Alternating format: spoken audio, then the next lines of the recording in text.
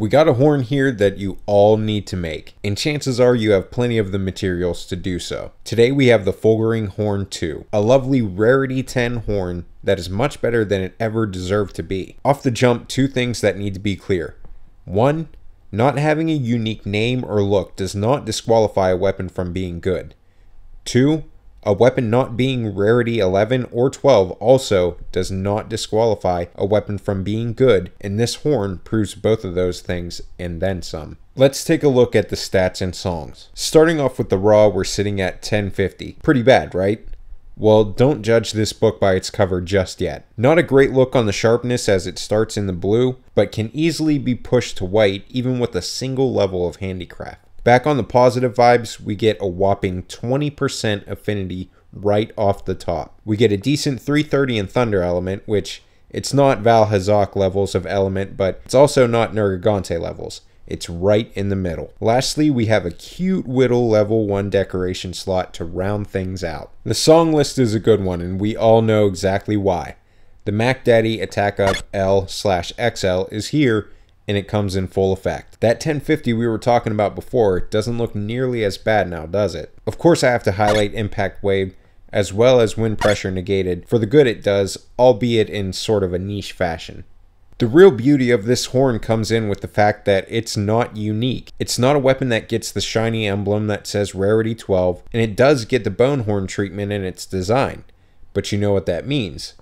Augmenting this bad boy is an absolute breeze, and you get access to custom upgrades as well. The damage you can pull off with this thing as it is pretty impressive enough, but you can very easily inject this thing 3 times with attack augments if you want to go super aggressive in your play. This, along with the Mad Bone Horn, which I'll also cover, are 2 hidden gems that you can get extremely early in Iceborne that can still easily take care of you post-story and into the Guiding Lands. Let's listen to the soundtrack.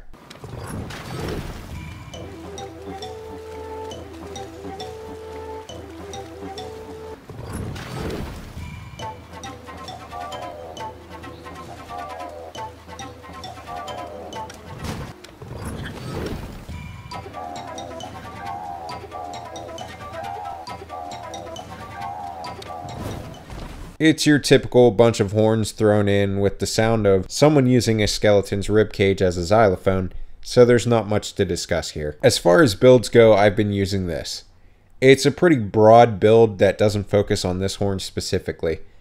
The skills you want to focus on are Crit Eye for that 40% affinity, Attack Boost level 4 mainly for the 5% affinity and some attack as a bonus, Critical Boost to push our damage even further, Weakness Exploit for some more affinity on weak points and wounded parts, Agitator level 3 only because I haven't finished up the charm, Horn Maestro for long song duration, Blight Resistance level 1 is important to pair with Coalescence so we can sneak in some extra attack and elemental damage. So it's probably pretty clear that I definitely think this is a horn you should build, and honestly, the sooner you can, the better. This isn't going to out DPS Acidic or even the Bone Horn itself, but this one will be loads easier to augment, and that 20% affinity goes a long way when you pair it with Crit Eye and Attack Boost to have you sitting at 65% affinity before you even factor in anything else. I myself stick to just having level 1 handicraft with the Master's Touch, because with just a little focus on where you're hitting,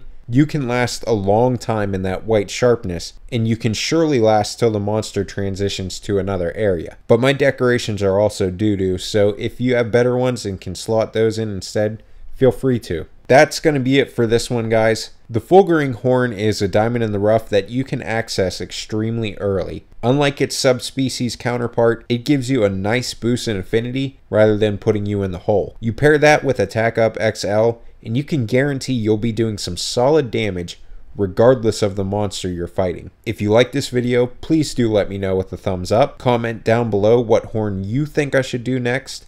Do you like how we're going off the meta path? Let me know that too in the comments. Subscribe if you haven't already for more Iceborne and Hunting Horn content. Stay tuned for my top 5 weapon classes that I play as well. Have a good night and happy hunting.